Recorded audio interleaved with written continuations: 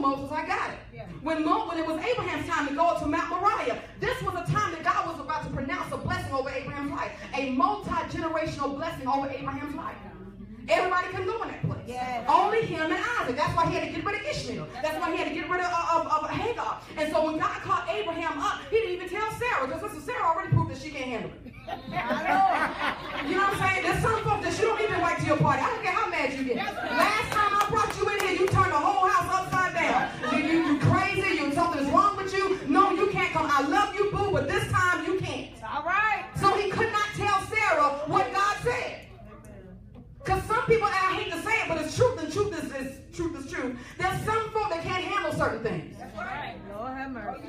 Sarah could not handle, and she would have found out that God was calling Abraham to a higher place, and she didn't get the call. My Lord. She would have fought him. Did God really say that?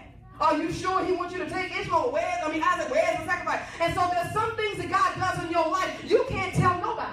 You're going to have to hold that thing, and if you're one that can't hold water, you got to ask yourself, how authentic is the prophetic grace on your life? Because